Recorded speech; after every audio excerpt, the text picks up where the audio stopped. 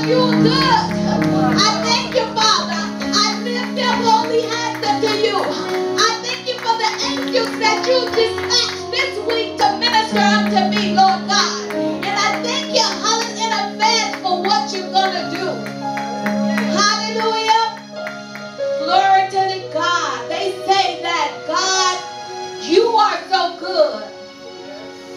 Let's just take out the time and every morning when we wake up to say, God, you're so good. We're not going to be concentrated on that we didn't have the best sleep.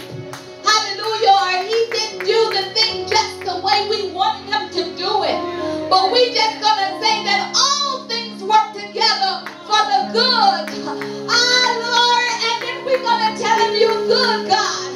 Even it doesn't matter what it looks like, Lord God, but you're still good. Even when in my darkest hour, Lord God, you're still good. Hallelujah. See, I can say he's good because I've given him an eternal yes. Hallelujah. Have you told God, yes, Lord, yes, Lord, yes, Lord, yes? It doesn't matter what I go through, Lord. It doesn't matter if it's trouble on every side. I'm giving you an eternal yes, Lord. Hallelujah. And I know you're going to work it out. I know that it's by your divine order. And I'm going to keep letting you order my steps. And the Bible says the steps of a good man. Hallelujah. Glory to God. Are ordered by him. And he delighted in our way. Glory to God. How many of you are allowing God with your eternal yes to order your steps? Hallelujah. Hallelujah. Hallelujah. Hallelujah. There's a sweet, sweet spirit in this place. Hallelujah. Of the fruit of your lips is your worship. And right now I'm asking you to just raise your hands. Just as Moses raised his hand when the Red Sea parted. How many of you are looking for a Red Sea experience? If you're looking for a Red Sea experience, God is saying, hallelujah, your obedience is in your praise and your worship. Of the fruit of your lips, you got to say something. You got to stop complaining and you got to say something. You got to focus on him and not your situation. Hallelujah. He's calling you for a face-to-face experience so that he can open up and part your Red Sea. Hallelujah. Glory be to God. Glory be to God. How many of you are facing a blessing one day and then trouble on every side the next day? Seems like the water started to rage on Monday and then he opened up a door on Tuesday and looked like it's from this to that. And then this looked like a blessing and that looked like a curse. But God said, what I'm doing, hallelujah, I'm blowing a wind that's troubled the waters. And the waters look like they're swishing from side to side. But you need to know what's coming after the swishing and the slushing. He's parting the Red Sea for you to walk out on dry land. Hallelujah. Into a place of freedom. No more captivity. No more bondage. In the name of Jesus. You're going to experience the miracle that has been promised to you. Give God some glory. Give God some glory. Hallelujah. Tell him, Lord God, I'm raising my hand with the Moses anointing. I'm raising my hands with the Moses anointing. Because I believe if you did it for Moses, Lord God, you're the same God today, yesterday, and tomorrow. Therefore, I know deep in my spirit, deep in my soul, you're getting ready to do it for me. We're right here. We're right here, said the Lord, my God. We're right here. Your obedience to a time of worship and praise. What you're saying off your lips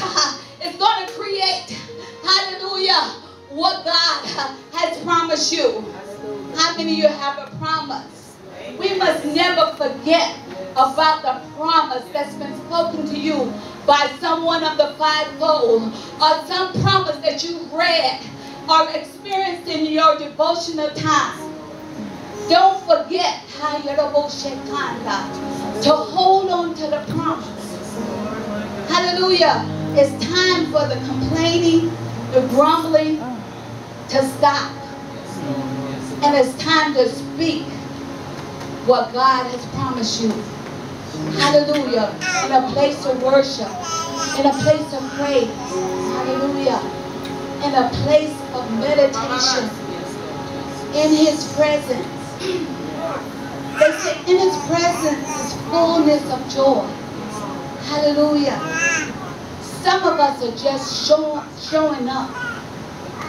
Hallelujah. We show up. Lord God, have your way. In a prayer that's foolish babbling. But when you show up, hallelujah, and become present, face to face with Him, hallelujah, there's a miracle that departs Red Sea. Hallelujah.